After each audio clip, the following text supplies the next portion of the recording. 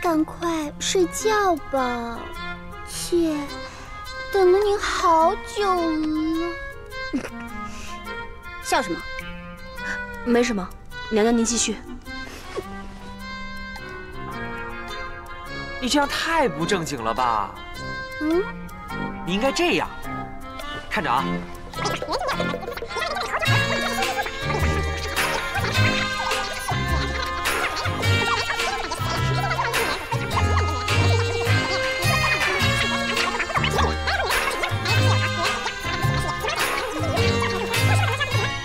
这样的眼光去看这个世界，这个世界还是很美好的。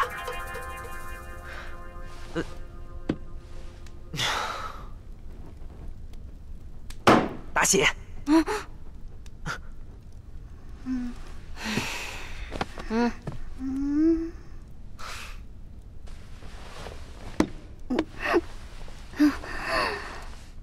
行了行了行了，今天就到这儿吧。我说的你都记住了吗？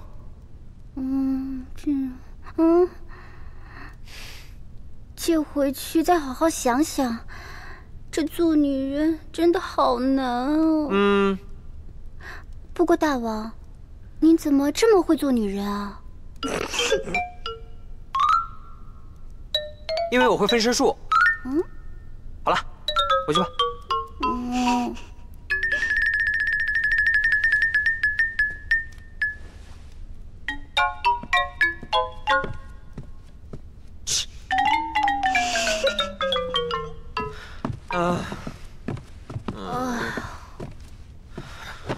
累死了！哎呀，累死了！霓裳那人自私又无脑，你何必花这么多心思在他身上？还不是为了让我过得好一点？他脑袋拎不清，最后受苦的还不是我的身体。你等着吧，等我把他训练出来，你肯定会喜欢他的。才怪！当初要不是因为他，我能那么倒霉遇见你？能那么倒霉从大王变成宫女，能沦落到谁都能踩两脚的地步？我看见他我就生气，你还老让他来晃。你不会闭上眼睛啊？嘿，我发现你现在当大王当上瘾了，是不是啊？你能不能摆清自己的位置啊？好啊，小的错了，小的错了，这样行吗？不过话说回来，你作为一个女人都活得这么糙，哪来的信心去教别人？这就是自信啊！你不觉得我伺候你伺候得很舒服吗？那倒是。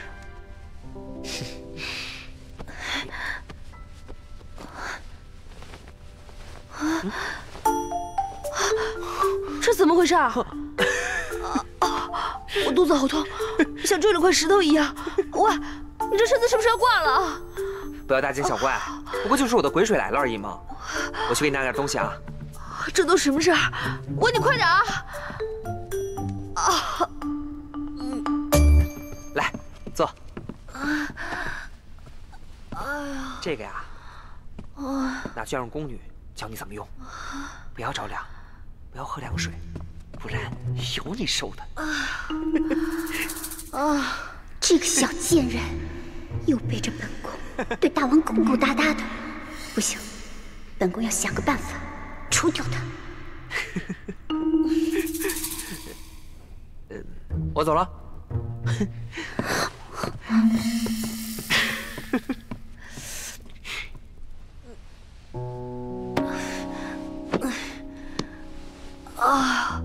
这每个月都要流血，会不会死啊？哎呀，肚子也疼，腰也疼，头也疼，什么时候是个头啊？还有这草木灰，我一个大男人，真是羞耻。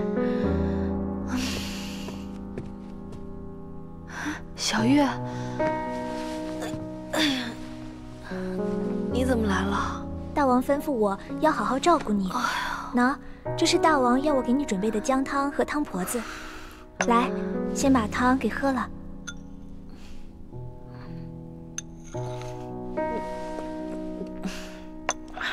再把汤婆子给抱着。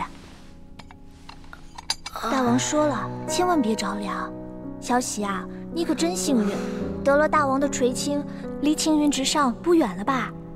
他有那么好心？切，依我看，只不过是想让我照顾他的身体罢了。嗯，怎么了？你说什么？哦，替我好好谢谢大王的恩典。嗯，那你先好好休息吧。这几日我都在隆德殿，有什么需要你就尽管告诉我。谢谢你，小玉。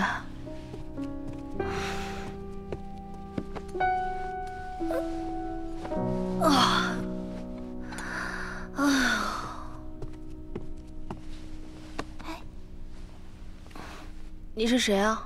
奴婢是在先祖殿侍奉的，大王说找你有要事。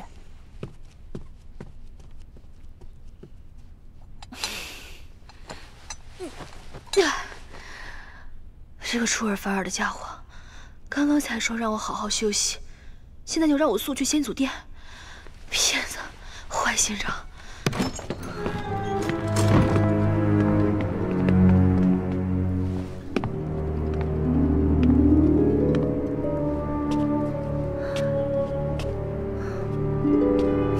奴婢见过娘娘。来人，把这个狗奴才给我抓起来！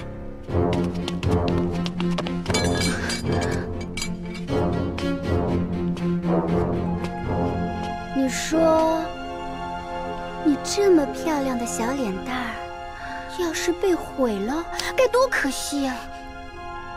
哼，要是被毁了，啊！咻咻！你敢？你就不怕我告诉大王吗？你去啊！你是觉得你今天还能从这儿出去吗？嗯，娘娘，其实您误会了，奴婢并不喜欢男人。嗯，大王也是知道的，所以才会让奴婢伺候。大王说了，怕您吃味。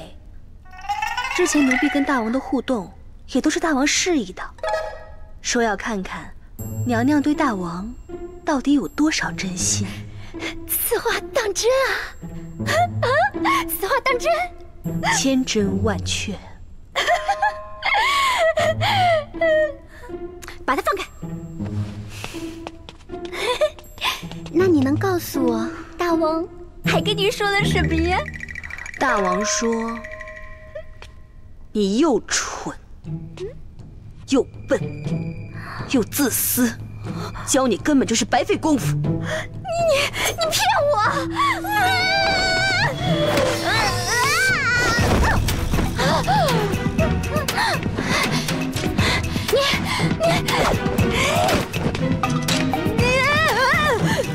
你来人，把这个狗奴才给我抓起来！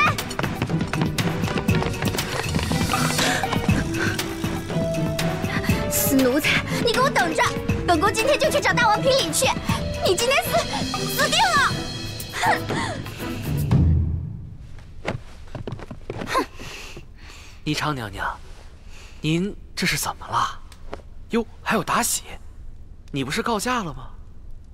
大王，您这位侍女不仅口出狂言，还出手打了妾，那么多人都听到，都看到了。这一次，您一定要为妾做主哦。大喜，不让你好好休息吗？乱跑什么？我也想好好休息啊！若不是有人假传大王的旨谕，我有病啊，跑到先祖殿去。霓裳，怎么回事？妾就是想问问妲喜，大王您的喜好，没想到他口出狂言，还动手打人。那也是你想毁我容在先，若不是我机智，现在这张脸早就不能看了。霓裳，你还想毁别人容？你在寡人心里一直是非常善良贤惠的呀。寡人对你非常失望，你现在就走，寡人不想看见你。大王，您别生气，妾只是……真假？大王，您别生气，我就是开个玩笑。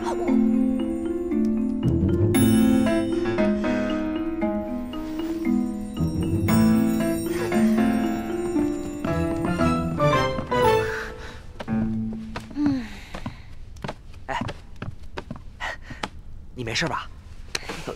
没事儿，你的脸完好无损。那就好。霓裳那个人啊，我真没想到他是这样的。你等着，我帮你找人看好他。你算了吧，我可不敢再相信你了。再说我已经有人选了，你就不要再操心了。有人选了？谁呀？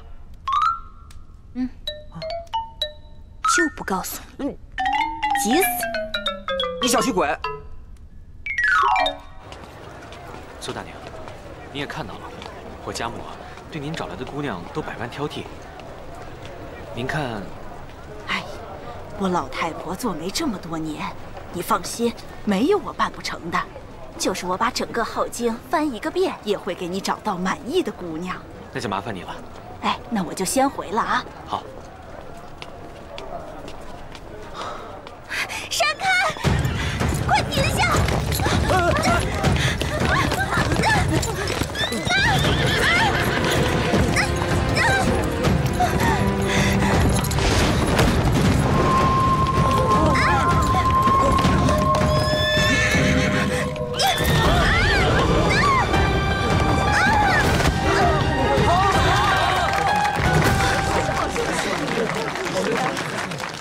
姑娘没事吧？少侠好身手。谢姑娘夸奖。少侠今年多大？家里可有妻室？我今年刚20，尚未成亲。好，就决定是你了。啊？宗基，你没事吧？宗基，本宫是当今大王的姐姐无双宗基。前不久有高人说我今日会遇到有缘人，看来他所言非虚。既然你年龄合适，家里也并无妻室，那本宗基就委屈一下，嫁与你为妻，如何？这婚姻大事，父母之命，媒妁之言，我一个人也做不了主。再说了，家母是一个挑剔的人，宗基可否劳驾，与家母一叙？娘，刚才忘了跟您介绍了，这位是无双宗基，方才在街上遇到的，特地来家里看看。宗基呀，宗基好，宗基好。你家也太小太破了吧！我堂堂宗基怎么能在这儿成亲生活呢？传出去，我的脸往哪搁啊？对了，那个谁，你哦，在下邵雍。啊，对，邵雍。本宗基限你7日之内将这栋房子重新翻修扩大，否则7日，是不是有点太赶了？7日就7日，应该可以的。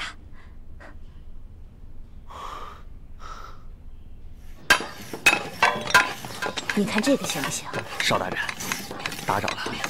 我们知道你时间赶，工程重，但是这家中老人实在是受不住了呀。能不能晚上别这么瞧来瞧去的？实在抱歉，不好意思啊。大胆！这就是你跟本宗基的人说话的态度吗？告诉你，惹恼了本宗基，别说不让你休息了，就算把你撵走，本宗基也毫不客气。是，不好意思，不好意思。看什么看啊？还不干活？那边，别偷懒。在那。喂，干嘛来这儿啊？人来人往的，又脏又乱。宗基，是我有几个朋友想见你，只不过他们都是平民百姓，消费能力有限，就多担待了。啊，请。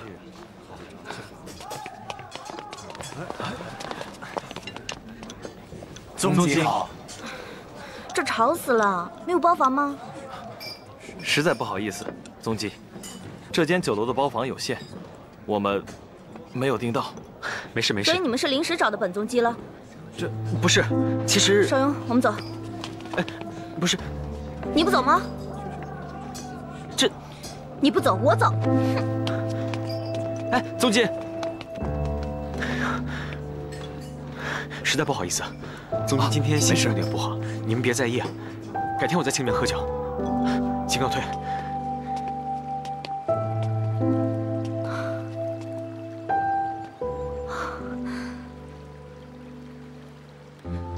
为什么不是内侧画舫啊？这么小的船，本宗基觉得十分气闷。宗基，那艘画舫已经被人订过了，所以定了。你没说是本宗基要的吗？游湖而已，大船小船都一样嘛。怎么一样啊？这要是被本宗基的朋友看到，岂不被笑话死？真是没用。这不是无双宗基吗？是你们？这位公子面生得很，宗基，你不介绍一下？啊，在下邵雍，是宫中的。啊，这是本宗基的准骏马，是本宗基远房叔父的公子。宗基，你记错了吧？在下并不是你什么远房叔父的儿子，在下是宫中的侍卫长邵雍。宗基，在下身份低微，不配与您前行，告辞。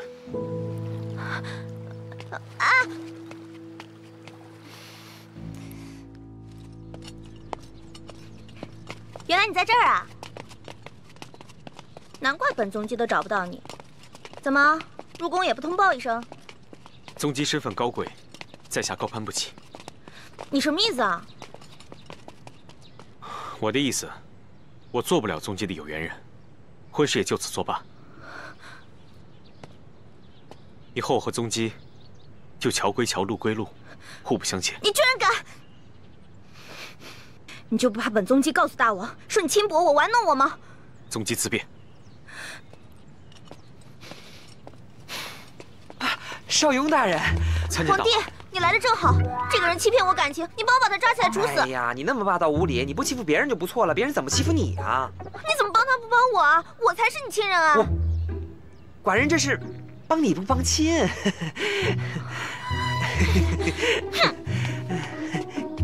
多谢大王。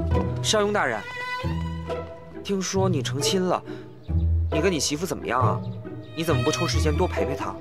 微臣身份低微，怎会有姑娘愿意嫁？太好了！大王，臣斗胆，臣不好南风，枉费了大王的一番心意。臣只希望大王可以放过臣，要不然臣只有一死。哎，别！寡人只是非常欣赏你。方才是寡人太高兴了，太高兴了。我这不是觉得你成了亲以后，你的心思肯定都在家庭，就不会再王宫了嘛，对不对？你放心，我不会再为难你了，不会。多谢大王。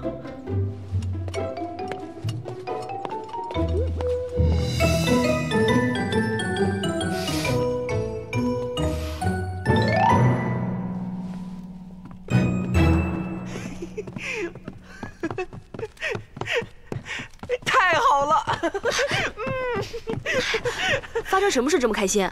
你知道吗？邵雍没成亲，他没成亲。哎，你帮我个忙吧，你帮我追邵雍好不好？我可喜欢他了，我进宫就是为了他。可是我现在是男儿身，他一看见我就抵触。可是你可以呀，你帮帮我好不好？你让我帮你追个侍卫，你没毛病吧你？侍卫怎么了？我也是个宫女啊。嘿，你帮我好不好？好不好？不好。我之前帮了你那么多忙，你就帮我这一次。我又没逼你，都是你自愿的。再说，我就是不帮你追邵雍，怎么样？你帮不帮？不帮。你帮不帮？不帮。好。好。好。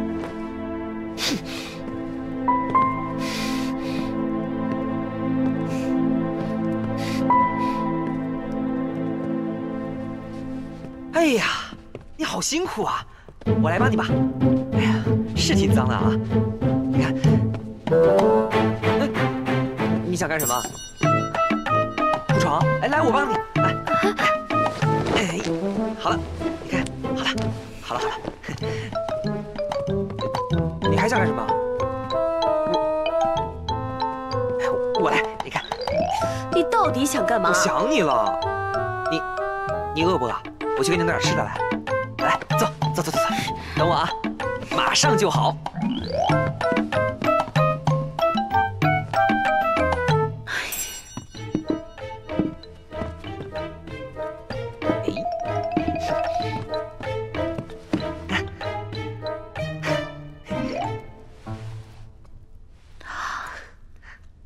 怎么样？好吃吗？嗯，还想吃吗？不要。你，大王，我上次说错话了。你说，我这么大一个人，能碰到一个真心喜欢的人，也真的是不容易，对不对？你就帮帮我嘛，好不好？不好。为什么？我都这么求你了，你还想怎么样？为什么？就是不想帮你。你要不想帮我，你就别吃了。哦，好。你，哎呀，吃进去没办法吐出来。要不你去茅房等一会儿？谁家？大王有何吩咐？吃了它。快！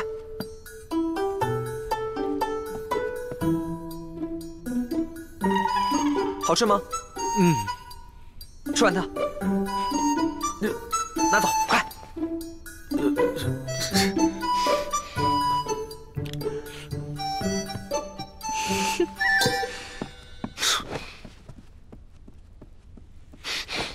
白眼狼，没良心，不许偷吃！不要吃啊，吃了会拉肚子的。哼！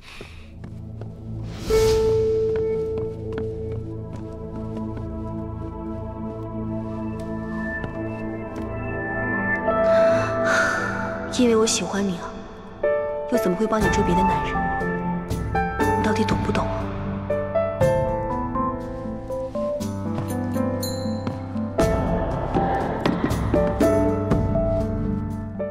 大王，您喝吧。您不喝啊？那妾给您揉揉肩吧。那个，寡人不饿也不累啊，没胃口，没胃口。大王您没胃口啊？那您看，霓裳合不合您胃口啊？回去，别动。大王，您这是要跟妾玩什么游戏呀？没想到他还有这个趣味。游戏？对了，我可以跟他玩游戏，这样就可以离开了。游戏，木头人玩过没有啊？我们玩木头人啊！我说木头人，你就定住，好不好？好。木头人，哎呀，好，来，很好啊。现在呢，到我了，你说木头人啊？哦，好，木头人，好好玩，大王，我还要玩。不是，你不觉得这很闷吗？很晚了，你不累吗？啊，不累啊，妾只要跟大王在一起，干什么都不累。大王，妾还想荡秋千，你陪妾荡秋千好不好？荡秋千。是这样的，寡人今天身体不舒服。哎呀，你看，肚子难受，下次吧，下次啊，我先走了啊。大王，什么嘛，人家又不是老虎。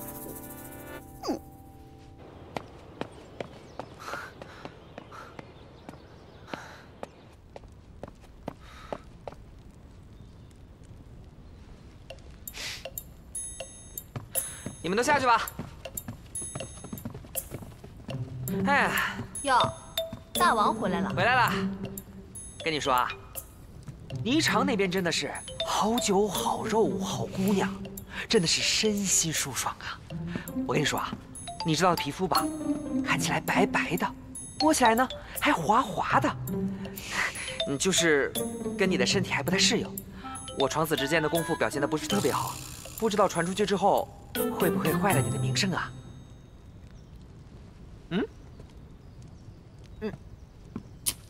你干嘛？你别过来！我会功夫的。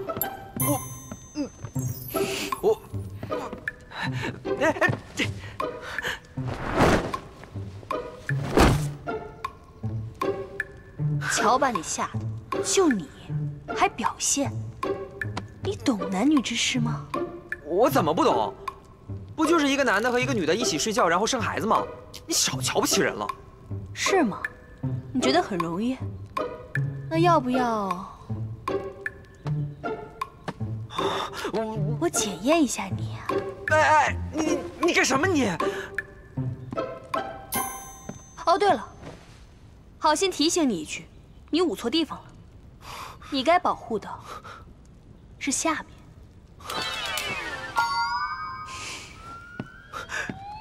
你混蛋！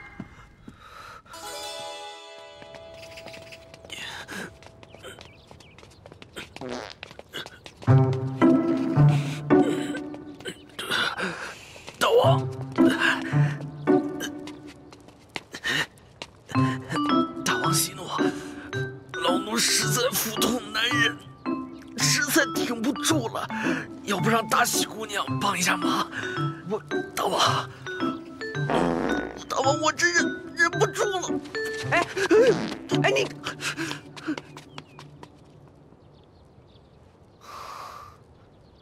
故意的吧你？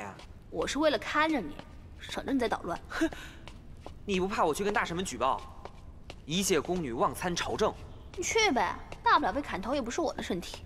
好啊，反正我这大王当的也挺爽的，那你就替我去死吧，谢谢啊。怎么样？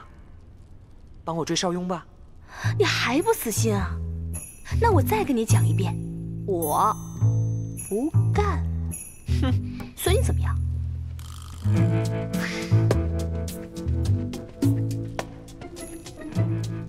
好啊，别后悔啊。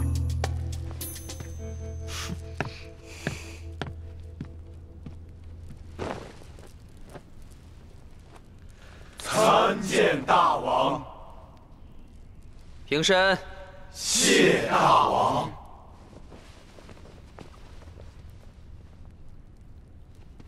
有事起。哎，寡人今日上朝呢，是有一件事情，想和各位大人一起参详参详。诺。寡人昨日做梦啊，梦见了一位仙人，在梦里，那位仙人教了寡人一段古代的舞蹈。这段舞蹈呢，一直在寡人的心里面挥之不去，所以呀，寡人就在想，要不要把这段舞蹈呈现出来，以便更好的传承。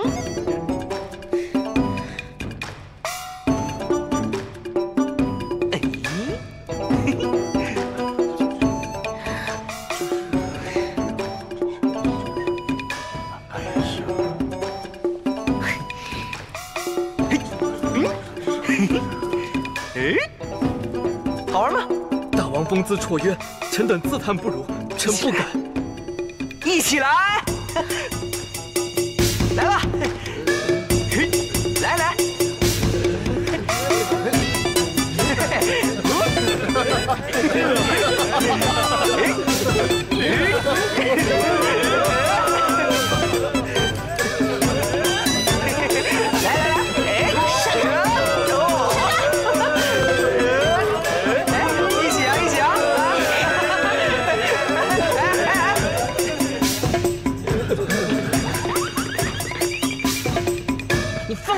放开我！你干什么？这话应该我问你吧？你在干什么？你以为那是什么地方？那是大殿，不是你玩乐搞怪的戏台。我跟你说过什么，你都忘了，真是太过分了。哼！现在啊，我是大王，我想怎么样就怎么样，除非你帮我追邵雍，否则的话，你就看着你的朝廷被我弄得七零八乱吧。看来我需要制定一个调戏百官若干天的计划了啊！好，很好。既然你不信守承诺，那我也不用为你考虑。这么说吧，想让我帮你追邵雍是绝对不可能的。不过我可以帮你做别的事情，比如说打扫的时候不小心跌一跤，脸摔在台阶上；比如说端热水的时候控制不住手抖，水洒在脸上；再比如说供酒喝多了，在宫里裸奔什么的。你不用这么看着我，我知道你想感谢我。咱俩谁跟谁呀？别客气。你威胁我？彼此彼此喽。既然你要坏我名声，那我就坏你容貌。如果名声跟着一起坏了，那就当我买1送1吧。好，很好。你明知道我喜欢我的脸，你还说这种话，我讨厌你，我恨你，我不理你了。哼！干嘛跟他较真儿啊？这下好了，他难过了，我心里也不好受。我真是脑子有病啊！宗基，你慢点走，等等奴婢。你懂什么呀？这件事10万火急，你知道吗？哦。哼，臭邵雍，等太后下旨赐婚，本宗基就不信你敢抗旨。到时候把你揉圆搓扁，全看本宗基的心情了。迟早有一天，本宗基让你往东，你不敢往西；让你站着，你不敢坐下。哼！太后也不要太担心了，这国家大事就让大王他们男人去解决，我们女人就好好照顾好他们的用度吃穿就好。话虽然是这么说，但是哀家毕竟是太后，帮大王分忧也是哀家的分内之事。这大王刚刚登基不久，那些异族啊都是虎视眈眈的，这也是哀家和大王的一块心头病。那太后可有主意了？哀家一直想找一个合适的宗室之女嫁到异族去，可放眼整个王族，怎么就找不到这么一个聪明伶俐，又能替哀家分忧解难的呢？哎，这么一说，哀家倒是想到了一个合适的人选。宗基，你怎么了？少废话，赶紧走！好，2，好，3，好。宗基，您的脸色好难看啊！闭嘴，你吵着本宗基了。快看，是邵雍大人。6，好，7，好，宗基8，好。大胆，见到本宗基还不行礼？宗基，不必多礼了。臣惶恐，不劳宗基担心。邵大人一会儿有空吗？本宗基想跟你谈谈。不好意思，臣要练兵。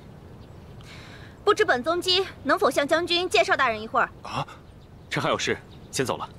哎，别跑，站住！本宗基让你站住！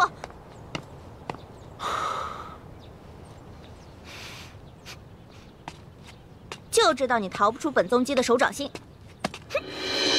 啊，邵大人，邵雍，邵雍！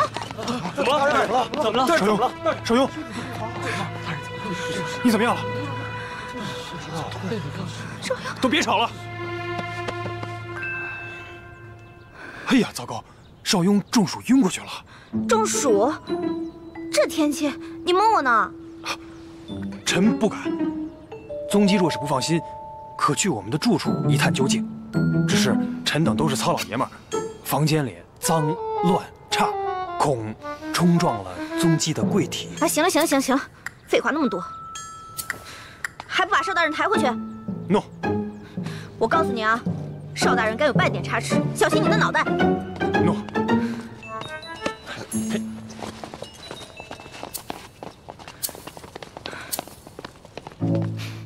来，慢点。来。啊，他在里面。好。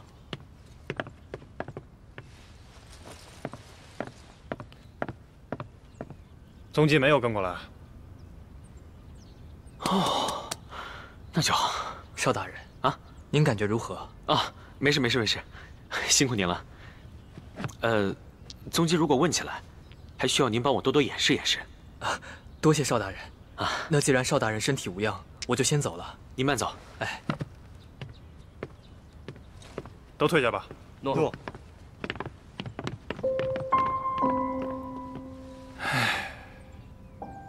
说吧，为什么装病啊？你不都看到了吗？还问啊？这就奇怪了。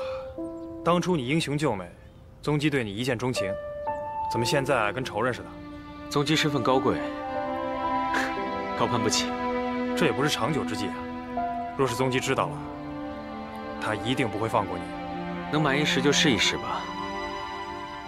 反正我宁愿装病被罚，也不想和他有半点瓜葛了。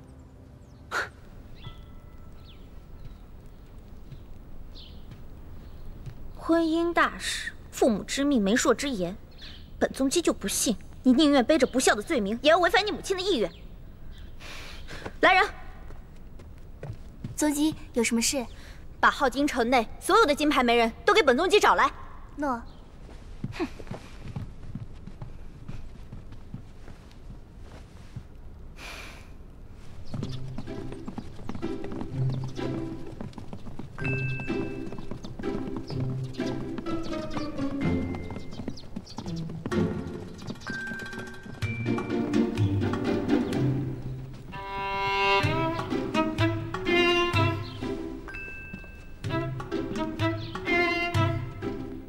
宗基，这位是顾大娘，城南孙家的老姑娘，就是她给说出去的。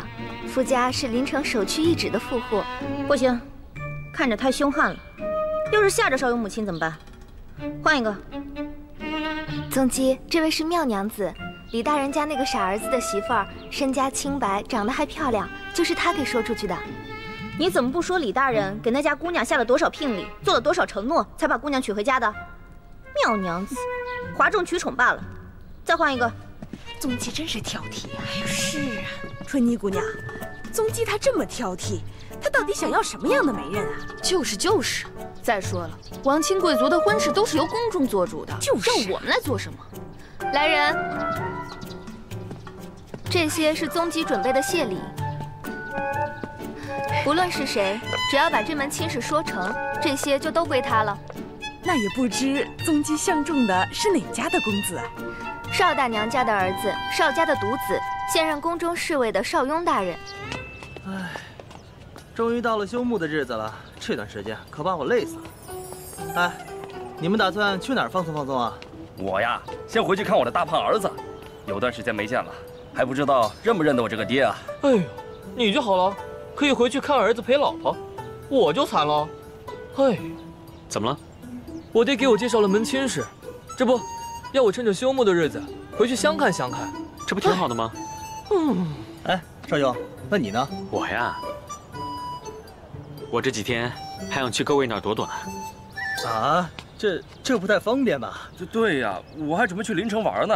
哎呀，要么你就回去和你娘好好商量一下，不就结了？你总这么躲来躲去的，也不是个办法，是不是？就是啊，是啊，就是他呀，少公子。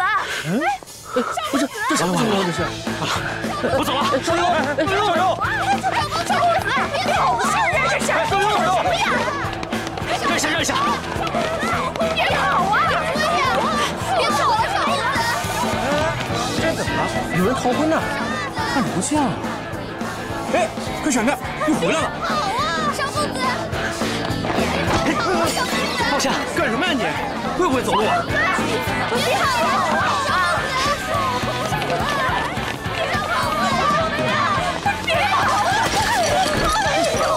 大娘，没事吧？没事吧？哎呦，我的脚啊！宗基，您都走了1个时辰了，歇歇吧。回禀宗基，怎么样了？没人在街上追堵邵大人，但是给他跑了。废物！这么多人，连个邵雍都抓不住，还吹嘘是金牌媒人。还有你们，没用的东西，不是让你们看住的吗？怎么就给跑掉了？这还杵在这干嘛？还不快去追！诺，等等，宗基，吞吞吐吐干嘛呀？还不快说！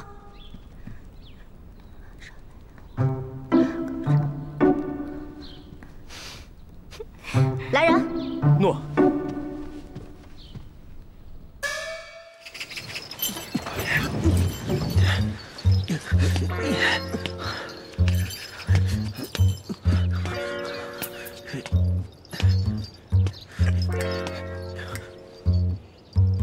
在下无意冒犯各位，只是不想与宗基有再多的瓜葛，请各位回去之后转告宗基，让他以后不要再来骚扰我了，要不然机关可不会像今天这样简单就算了的。要是伤到了各位，或者伤到了宗基的贵体，那就恕在下冒犯了。邵大人误会了，我等并非是宗基的人，我等是将军府上的。将军请大人过府一叙，谁知竟会发生如此误会。将军府是，皓月将军，正是。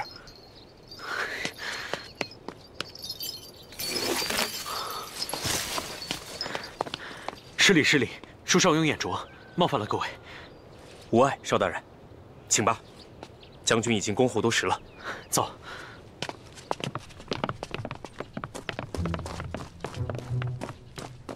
少庸大人，将军在里面等候多时了，请。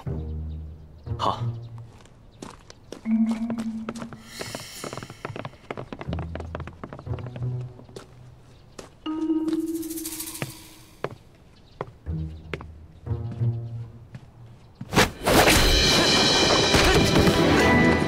你们谁？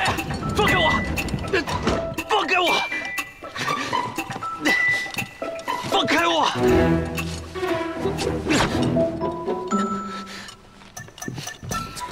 邵大人，这么巧又见面了。是你，你又设计来骗我！你先别急着骂我嘛，更无耻的还在后面呢。稍安勿躁啊，带走。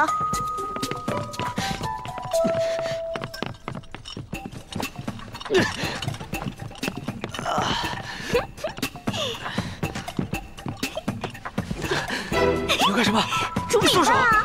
等米饭煮熟了，看你怎么否认。别这样！放开我！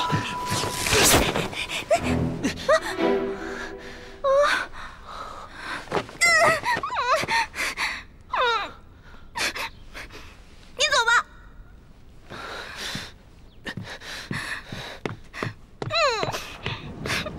宗基，你为什么放走邵大人啊？这什么破地方啊！啊，这么硬的床榻，还有这纱，动不动就掉下来了。本宫堂堂一介宗基，洞房花烛夜是要最完美无缺的，知道吗？你放走了他，怎么生米煮成熟饭啊？本宫相信，他一定会自愿回到我身边的。你走快点，午时要过了。宗基，你慢点，肯定是骗人的。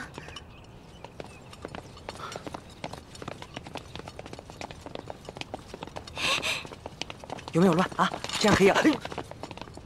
大王恕罪，大王恕罪。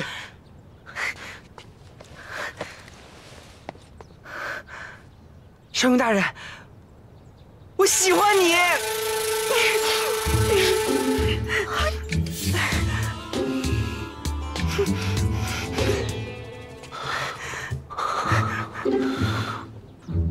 我喜欢你，我真的喜欢你。你考虑一下。走，你干什么？我真的喜欢你，你考虑一下。我真的喜欢你。怎么那么准啊？姑娘，这位姑娘，您今日桃花正盛啊！若午时遇到心上人，定能成就一番美满姻缘。但要注意，若是午时之后遇到心上人，轻则伤心难过，重则孤老终生啊！赵庸，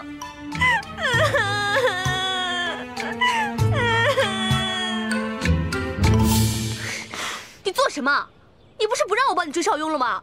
是啊，所以我自己追啊。你有没有搞错？你现在是大王，是男人，大庭广众之下对一个侍卫告白，你让全天下人都知道他们的大王好难疯吗？那我怎么办啊？鬼知道我们是不是能换得回来啊？每天看着邵庸大人被各种调戏纠缠，我就难过，我就伤心，我就抑郁。我对他一见钟情，为了他，我关闭了名震天下的饕餮食摊。为了他，我低三下四的求你。而你呢，三番五次的拒绝我。我除了自己去说，我还能怎么办啊？就算这样，你觉得你们能在一起吗？我不管，反正我把我的心意表达就够了。你真不知该说你是傻还是聪明。罢了，为了避免你再做出一些奇奇怪怪的事情，我勉为其难答应帮你追她。不过你听好，怎么追是我的事，你不能指手画脚、啰里吧嗦。至于他答不答应，那也不是我能控制的。你不能再因此损坏我的名声，怎么样？好说，都听你的，都听你的。是。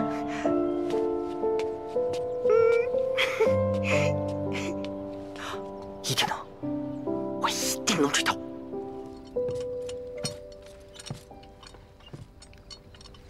哎，回来了！哎呦，恭喜！恭喜邵大人平步青云，即将成为后宫之主啊！臣见过王夫大人。哎，我说王夫大人，要不你回去和大王好好说说，看看他还需不需要南妃子，好让兄弟们享享福哦。你们太过分了！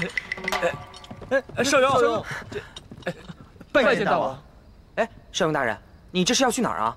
大王，臣说过，臣不好南风。啊，如果你再这样相逼下去的话，臣就只有一死。你干什么你？死什么死？哎呀，这个上次的事情是个误会，我上次是替他向你告的白。她叫妲喜，是寡人身边的一个宫女。她从进宫前就对少雍大人您一见钟情，为了您什么都可以不要了，就是想和您在一起。寡人觉得她品行端庄，重点是长得好看，对不对？所以呢，也想为她求一段好的姻缘，这样才自作主张的替她告白了。我这没想到闹出这么大个误会，我这才把她叫过来，让你们俩好好聊一聊嘛，对不对？啊，你还想死啊？不，大王真好，还帮咱们包办终身大事。就是，不知道大王身边还有没有合适的宫女呢？少雍，还愣着干嘛？没听到大王让你们两个好好说说话吗？就是啊，好好聊聊。啊，走，快去聊聊啊，去聊聊。走，好好聊啊，慢慢来。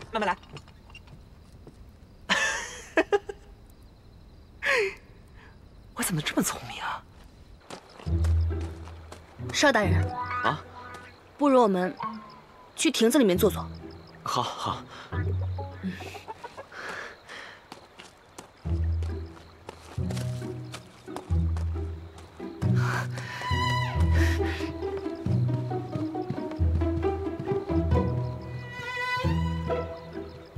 啊，姑娘请坐。我不坐了，要不你坐？不。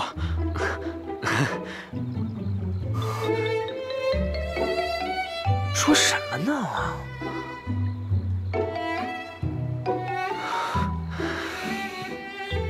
好尴尬，要说什么呢？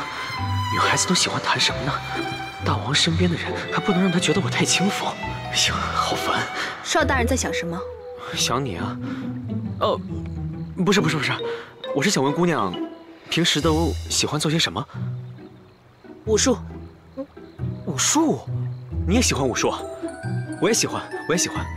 不如这样，我们俩切磋。好啊，没问题。好。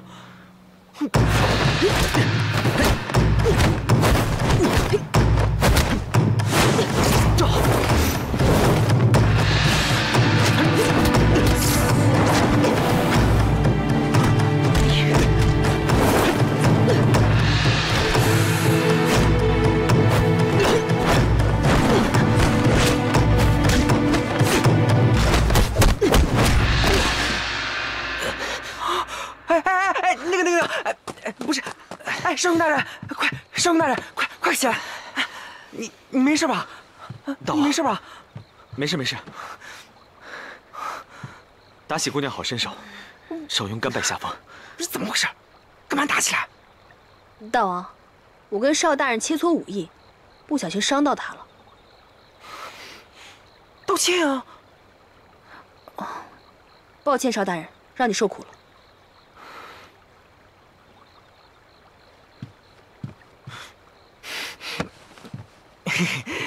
成事不足败事有余。喂，你不是挺聪明的吗？怎么和邵雍打起来了？他问我喜欢什么，我照说了，武术，切磋一下很正常嘛。哎，你是个女孩，不应该什么女工、厨艺什么的吗？为什么是武术啊？哦，我忘了我是个女人了。那我要怎么办？你说你，切磋就切磋，你还把人家给打倒了，你女人的温柔似水去哪里了？我活这么大也是头一次做女人啊，谁知道温柔似水是什么东西？行，现在指责你也没有用了，还是想想办法怎么补救吧。你一定要学会温柔。怎么温柔？你常那样？那是傻。跟我学。那看到了吗？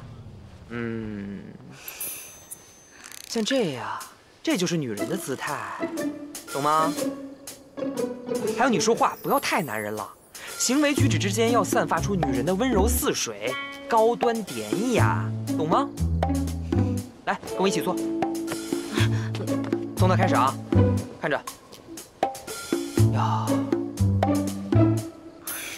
散发出自信的感觉，像这样。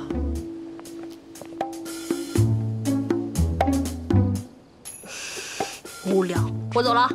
哎，这些都是基本功，你要不学的话，邵雍怎么喜欢你啊？你必须要学，我跟你说，从基本的开始学，你就不，你推我。哎，我不是跟你说了要温柔吗？温柔，温柔，温柔。不可教也。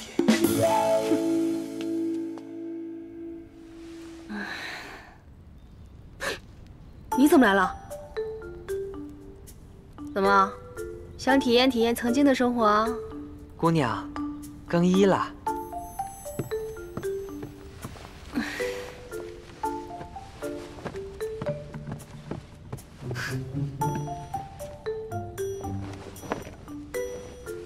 来。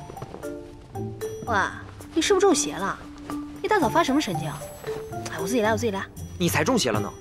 我这不是身体力行教你什么叫温柔吗？来，擦擦脸。哎，走走。哎呀，哎，舒服吗？右边点，右边点。好。舒服，舒服，舒服。把我刚刚做的跟邵雍做一遍。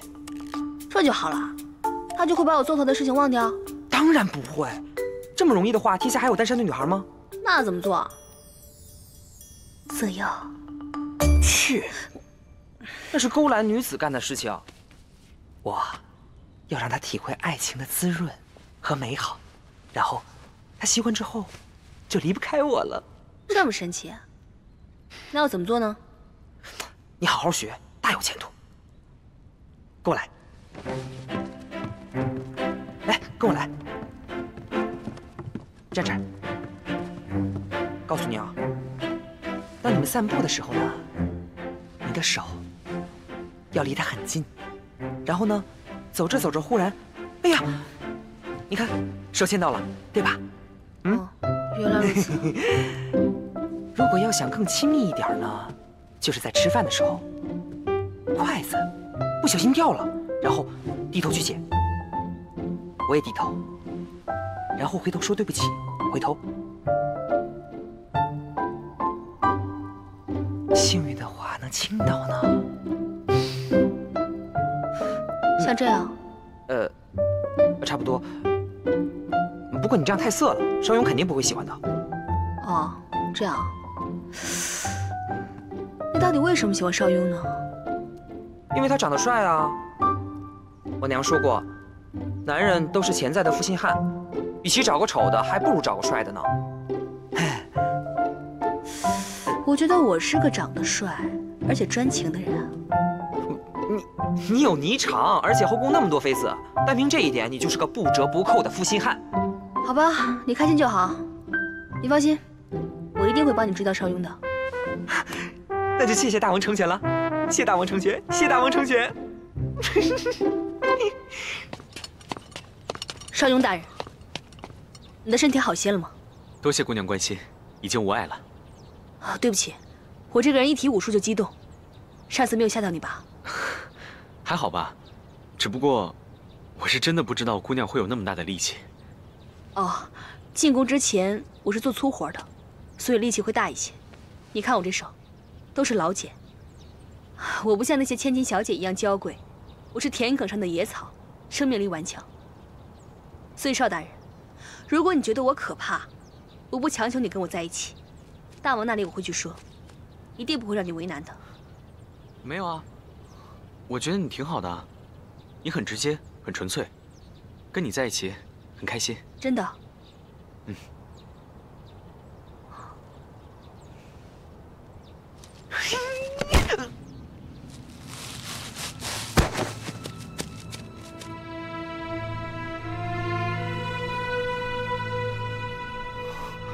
啊，什么情况？有人发现我是假冒的，所以要逼问我真正的大王在哪儿？哦，是吗？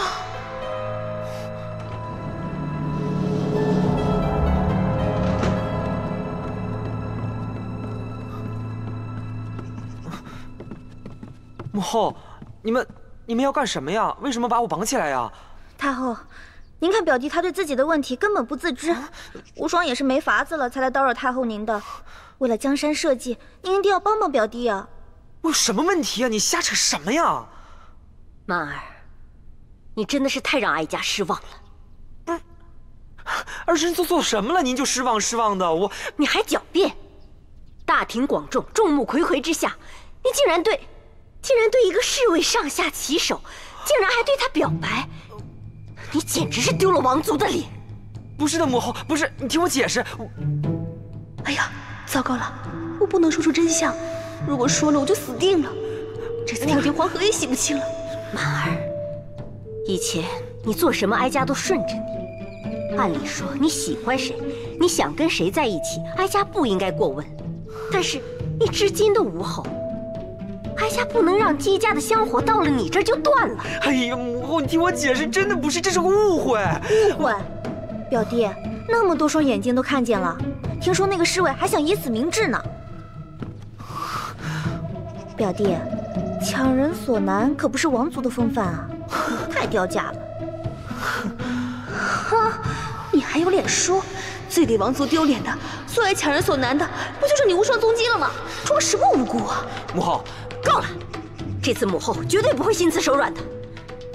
来人，把大王关进先祖殿。啊，又是先祖殿呢？有没有点新鲜的呀？哎，母后，哎，母后，大王，你想干什么？哎，母后，寡人没病啊，母后。殿内的女人都是哀家精心为你准备，美丑胖瘦由你挑选。哀家就不信，当着祖宗的面治不好你的毛病。母后，别碰我！